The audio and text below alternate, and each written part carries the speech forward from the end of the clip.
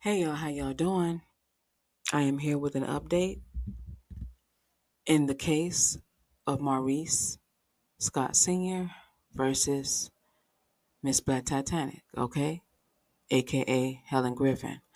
So we gonna get into it because the OWN network has finally responded and you won't believe what they are saying, okay? So first off, they've gotten them some representation and they have filed a motion to dismiss. But that's nothing to worry about. That's just standard. That's what folks do in the beginning of a lawsuit, okay? So I just wanted to bring this update to y'all, so I'm just going to get right into it. I'm not going to include too many of my opinions, okay? I'll do that maybe in a second video, but just in case I throw something out there that is not on the court doc that I'm about to read, just know that my opinions are just that, my opinions, okay? And alleged, okay? So let's get into it. In the court, in the circuit court of Madison County, Alabama, Maurice J. Scott Sr., plaintiff versus Black Titanic, aka BT, aka Helen Clark, aka Helen Griffin. Third party defendant, Oprah Winfrey Network, LLC, motion to dismiss Helen Griffin's cross claim.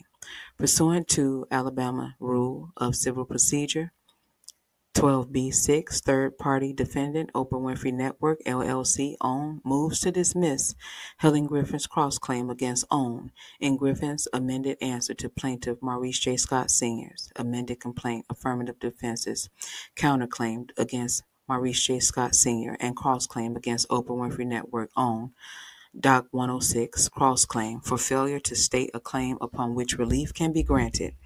Griffin's cross-claim is due to be dismissed in its entirety for two reasons.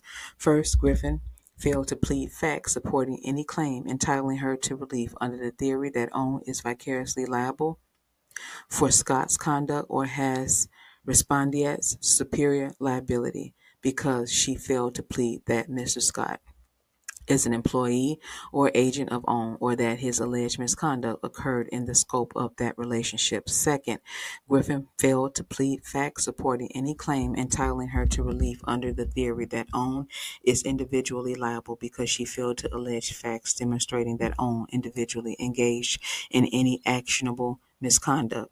Background: the cross claim arises from an action originally filed by the plaintiff and counterclaim defendant Maurice J. Scott Sr. against defendant and counterclaim plaintiff Helen Griffin for defamation, libel, and slander.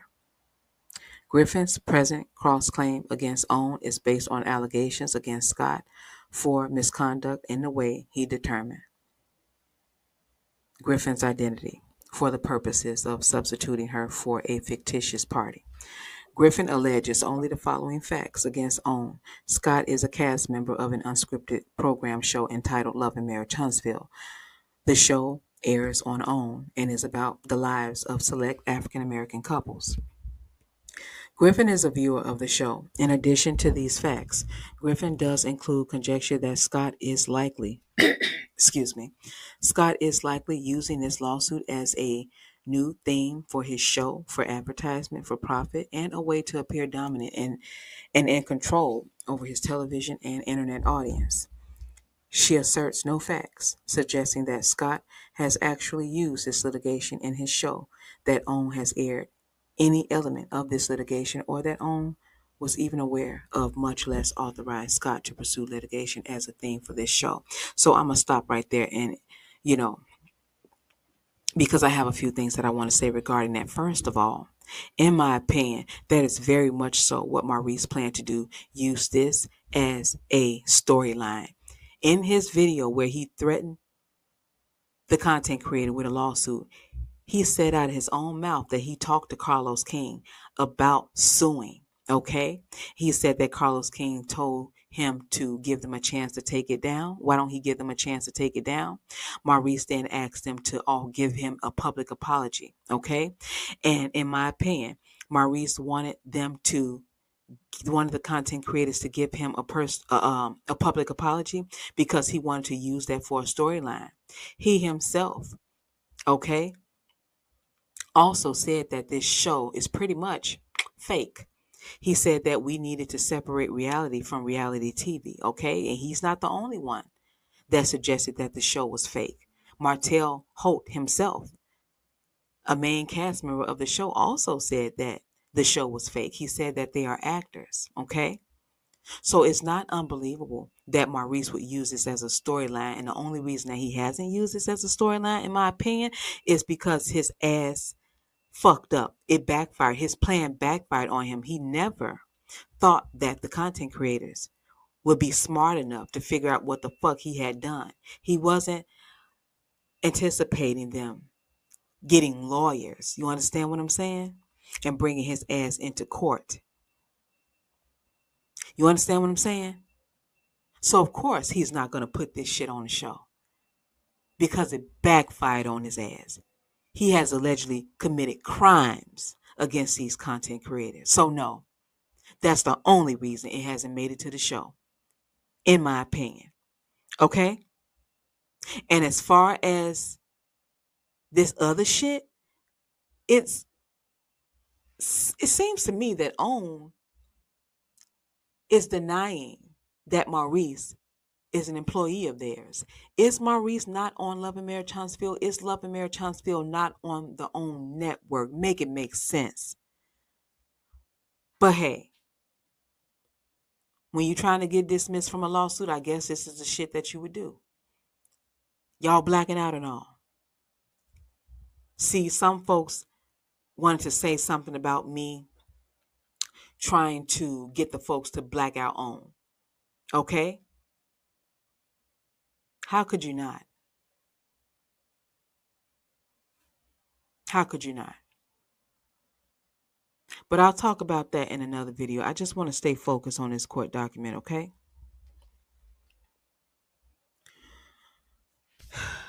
So let me get back to where I was. Griffin also asserts the legal conclusion that Scott is deemed an agent, employee, and or extension of the unscripted program Love and Marriage Huntsville. However, she does not allege any facts supporting this conclusion. Importantly, she does not contend or assert that Scott is an employee or agent of OWN or that his misconduct was committed in the scope of such relationship.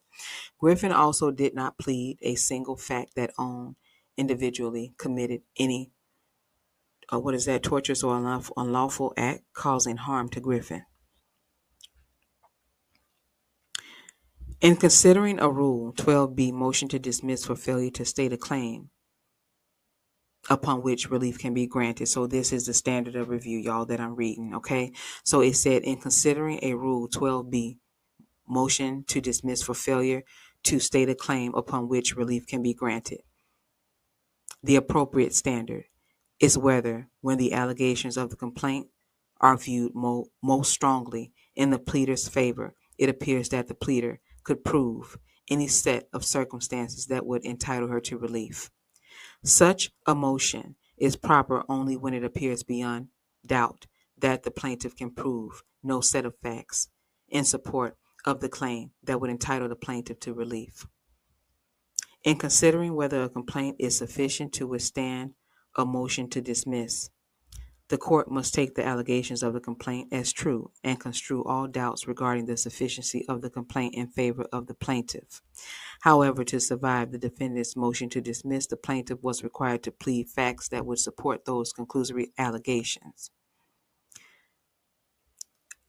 A motion to dismiss under Rule 12b should be granted when it appears beyond doubt that the plaintiff can prove no set of facts in support of the claim that would entitle the plaintiff to relief.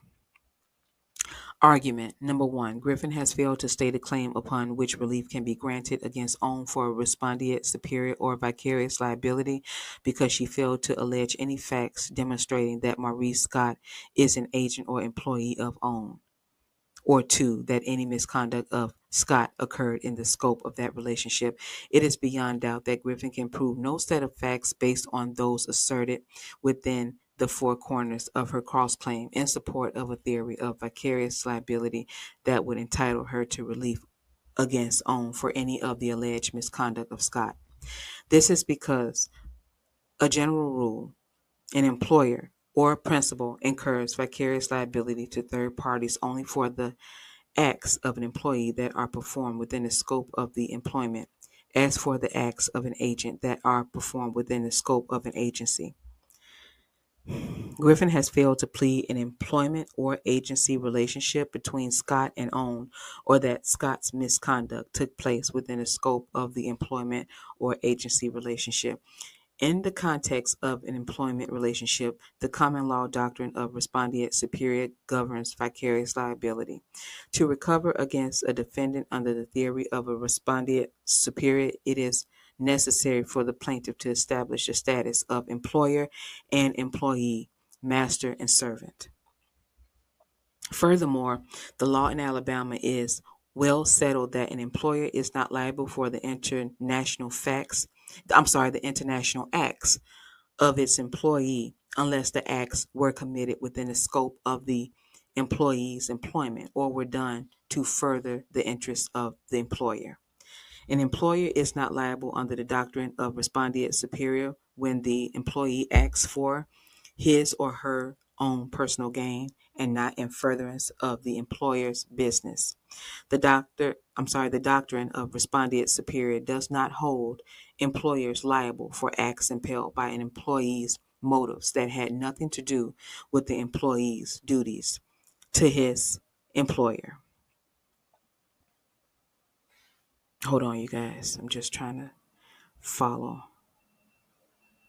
Okay, that is true even if the employee's independent pursuits happen to confer an unintended or incidental benefit of his employer. Here, Griffin has two burdens. First, she must plead facts sufficient to show a status of employer and employee between Scott and Own. Second, she must allege that Scott's actions were done within the scope of the employee's employment. In her cross claim, the only facts connecting Scott and Own are as follows. Maurice Scott, plaintiff and now counter defendant, has repeatedly named, represented, referred to, or is deemed an agent, employee, and or extension of Oprah Winfrey Network's reality show, Love and Marriage Huntsville, to the extent that Oprah Winfrey Network is hereby and properly added as an inseparable and or liable party to this action pursuant to Rule 19 and 20. Mr. Scott appears before television and or internet viewers by way of the Oprah Winfrey Network, also called OWN. Mr. Scott, who calls himself a celebrity from the Oprah Winfrey Network show, Love and Marriage Huntsville, is particularly fixated with one of the three female African American viewers by the name of Helen Griffin. The Oprah Winfrey Network is responsible for and in control of airing the show and bringing the show to the viewing audience on television and even on the internet. Based upon conduct by Maurice J. Scott Sr., Maurice Scott, and the adoption, ratification, control over Maurice Scott, the airway provided by Oprah Winfrey Network, LLC owned, bringing content to its viewing audience. All that Griffin has alleged is that 1. Scott is an agent, employee, and or extension of an unscripted program, Love and Marriage Huntsville. 2. Mr. Scott appears on the show. And 3. OWN airs the show. What she has plainly failed to plead is that Mr. Scott is an employee or agent of OWN. The sole connection that Griffin can make between OWN and Maurice Scott is that he appears on the television show Love and Marriage Huntsville, which airs on OWN. She simply alleges that OWN is a conduit for Scott's television and internet appearances.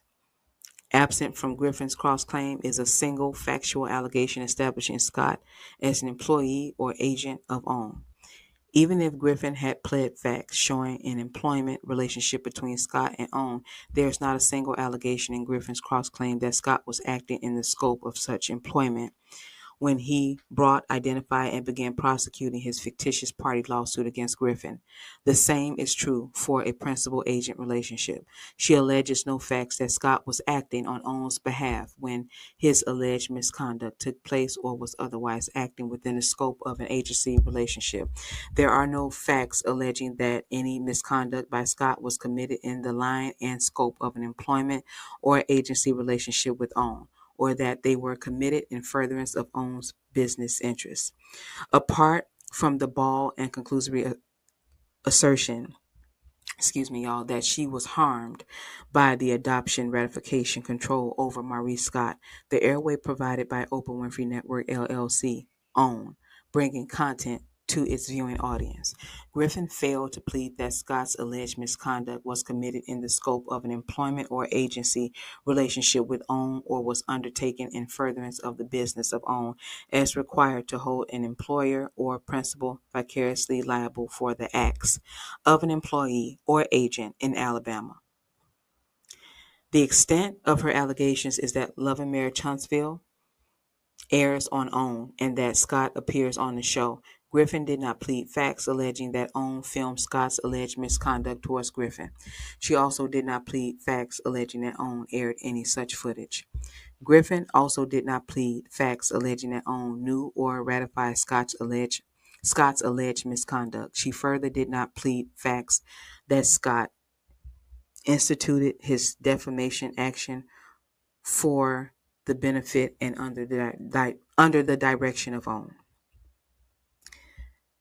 Scott's civil complaint against Griffin and his actions taken to identify and serve her with his complaint is in pursuit of his individual rights and remedies under the law, entirely separate from the network on which an unscripted program he appears upon airs.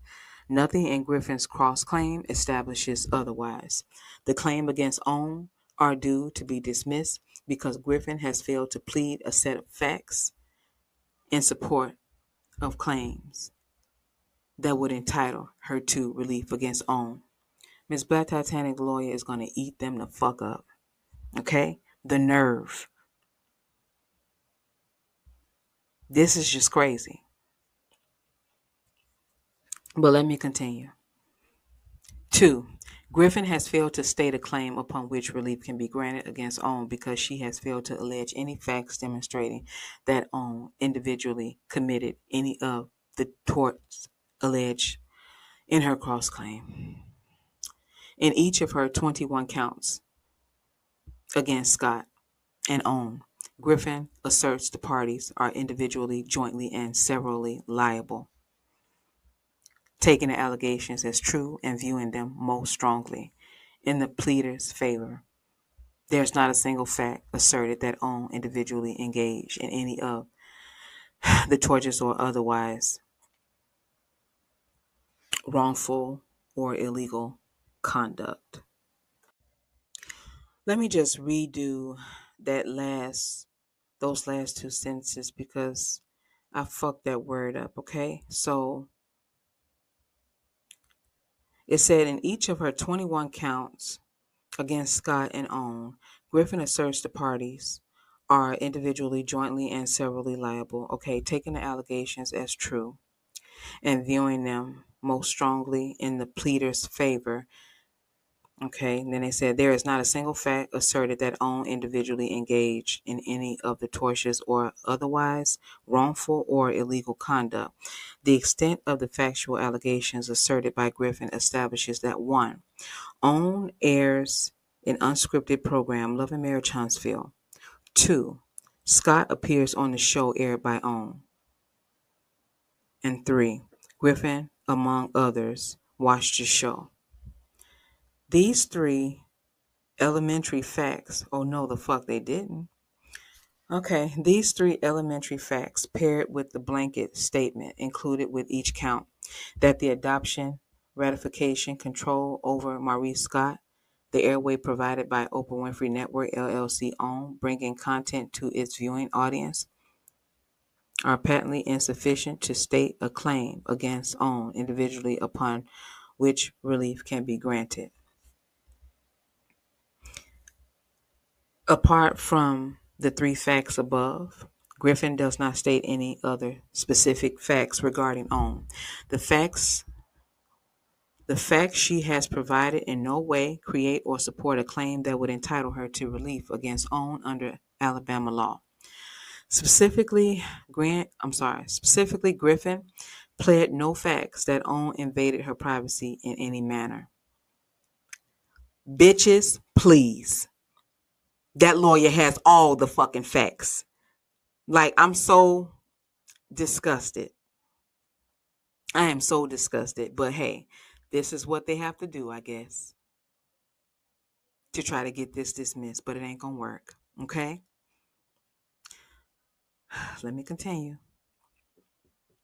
And then just the fact that they tried to insult her. Ain't shit elementary about Miss Titanic's lawyer. And they're gonna soon find it out. That lady is fucking brilliant. Okay? She saw what Maurice did automatically and called that shit out automatically.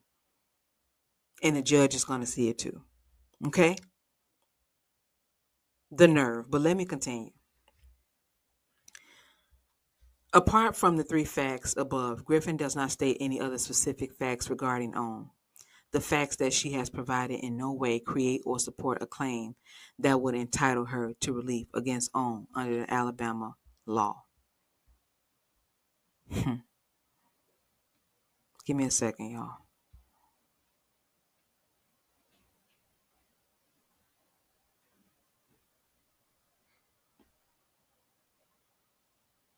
Give me a second. I'm just going back over this.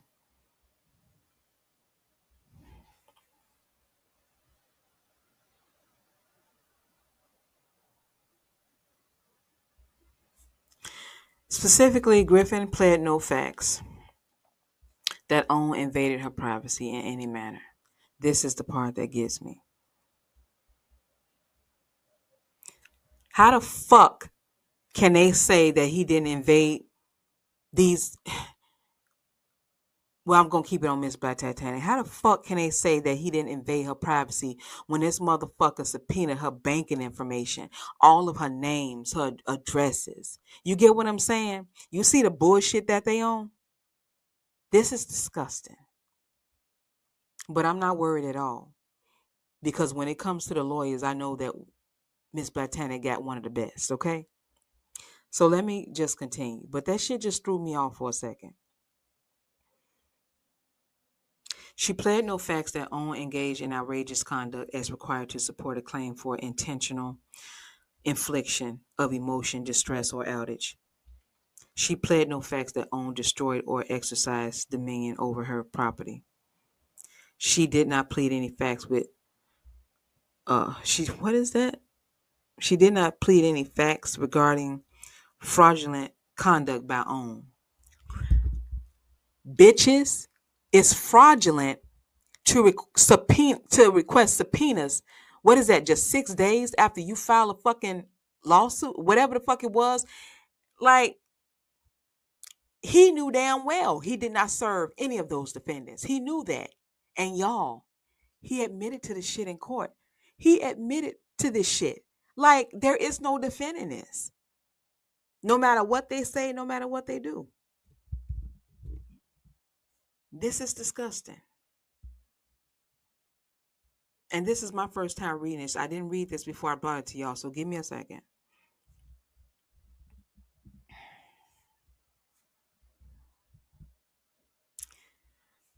Griffin also pled no facts that OWN hired Scott or is in an employment relationship with Scott as required to support a claim for negligent hiring. She pled no facts supporting claims that OWN individually suppressed material facts, engaged in wantonness, violated the Stored Communications Act, violated the First and Fourth Amendments of the United States Constitution, violated Section 1 of the Alabama Constitution, or engaged in conduct requiring a restraining order. Because Griffin has failed to plead a set of facts in support of a single claim against OWN that would entitle her to relief against OWN individually, Griffin's 21 claims are due to be dismissed in your fucking dreams, okay? In your dreams. 3. Griffin has failed to state a claim upon which relief can be granted against OWN because facts constituting each element of her Each element of her various causes of action cannot be found by even the most liberal reading of her cross claim. For Griffin's claim against Owen, the law is well settled that a defendant cannot be held vicariously liable for a tort when the plaintiff cannot establish underlying liability for that tort.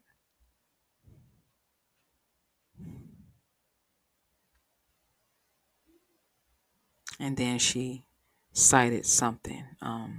Stovall versus Hancock, dismissing plaintiff's respondeat superior claim against defendant when the underlying tort claim, intentional infliction of emotional distress, was not plausibly pled such that it could survive a motion to dismiss under Alabama law. A. Invasion of privacy. First, Griffin asserts a variety of invasion of privacy claims in Alabama. Invasion of privacy consists of four. Let me read that over. First, Griffin asserts a variety of invasion of privacy claims. In Alabama, invasion of privacy consists of four limited and distinct wrongs. 1. Intruding into the plaintiff's physical solitude or seclusion. 2. Giving publicity to private information about the plaintiff that violates ordinary decency. 3. Putting the plaintiff in a false but not necessarily defamatory position in the public eye. 4. Appropriating some element of the plaintiff's personality for a commercial use. And although all of the claims concern in the abstract the concept of being left alone, each tort has distinct elements and establishes a separate interest that may be invaded. In order to state an invasion of privacy claim, a plaintiff must clearly state what information defendants allegedly accessed that invaded her privacy, and more broadly, what type of invasion of privacy claims she wishes to pursue. Granting defendant's motion to dismiss plaintiff's privacy claim, applying Alabama law when plaintiff did not identify the type of invasion of privacy claim she wished to pursue. Here, Griffin's cross-claim is based on negate assertions of fact that Scott has wrongfully attempted to access personal and private data and information. She further states that Mr. Scott used apparently deceptive methods described herein to seek and or obtain Ms. Griffin's personal identifier information, her PayPal data, her name, address, and date of birth, phone number, email addresses, and all bank accounts and other described information. And he even admitted to the motherfucking shit? Okay? He said that he had to do it because he could not find them. Did he not say that? Let me calm down. Griffin speculates that Scott is also aware that within such data are likely to be privileged information to and from Helen Griffin's attorneys, doctors regarding minor children and other data protected against disclosure. Scott was apparently seeking to obtain Griffin's most private and privileged data, bank information, and identity data, yet she fails to plead. Scott has, in fact, wrongfully accessed and did obtain private and privileged data. Griffin's pleadings merely contain allegations that Scott used methods to seek and or obtain and is potentially holding private information. Griffin also has failed to state what type of invasion of privacy claim she wishes to pursue. By only repeating the four limited and distinct wrongs the tort of invasion of privacy may address, and vaguely stating that Scott sought certain information which he potentially may hold now, Griffin has failed to adequately state a claim that would entitle her to relief. Griffin also asserted an invasion of privacy through cyberstalking claim, but failed to cite any Alabama or federal law creating such cause of action. Accordingly, Griffin has failed to state a claim upon which relief can be granted for invasion of privacy, and these claims are due to be dismissed. B. tort of outrage. Second, under Alabama law, the tort of outrage is the same cause of action as intentional infliction of emotional distress. The tort of outrage requires that 1. The actor intended to inflict emotional distress or knew or should have known that emotional distress was likely to result from his conduct. 2. The conduct was extreme and outrageous. 3. The defendant's actions caused the plaintiff distress. And 4. The distress was severe. With respect to the conduct element, the court has stated that the conduct must be so outrageous in character and so extreme in degree as to go beyond all possible bounds of decency and to be regarded as atrocious and utterly intolerable in a civilized society.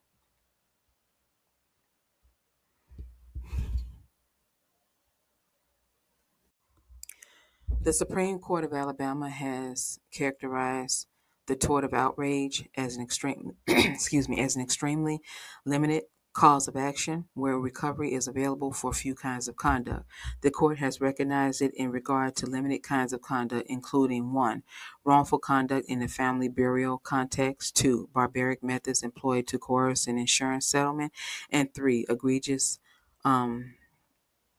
sexual harassment. Let's see. And then their lawyer cited something, Potts versus Hayes, Alabama 2000. Internal citations omitted, okay? She said another example of conduct so outrageous in character and so extreme in degree as to go beyond all possible bounds of decency, such that Alabama law relief includes a family physician exchanging addictive prescription drugs for intimacy from a teenage patient, resulting in a teenager's addiction. Okay, that was a citation that Ohm's lawyer put in there. Okay, let me continue. Here in stating her claim under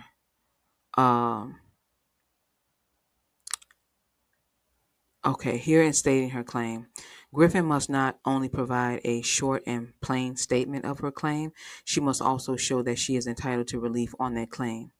Even if all allegations Griffin cited in support of her tort of outrage and intentional infliction of emotional distress claims are true, the facts are insufficient to rise to the outrageous level necessary to support such claims. These facts do not rise to the level at which Alabama courts have allowed recovery for the tort of outrage. Cases involving misconduct in a burial, sexual harassment, or assault, or barbaric methods of coercing an insurance settlement. Thomas, 21.